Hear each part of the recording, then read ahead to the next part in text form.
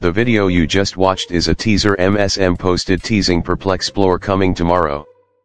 So I am going to be going over everything to expect for it. Starting off with the obvious, spurrit on fire oasis.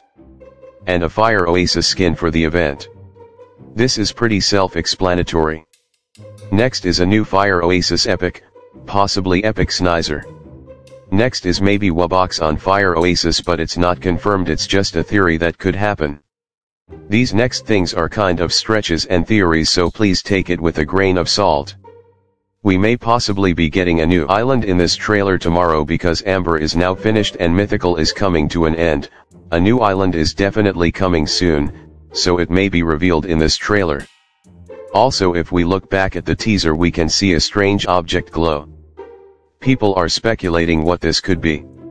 It could be a new monster or something else. But some have pointed out that it looks very similar to the squid statue in MSM. And we all know that Spurrit was first seen as a statue, so it makes sense that squid could come to the game considering Spurrit did.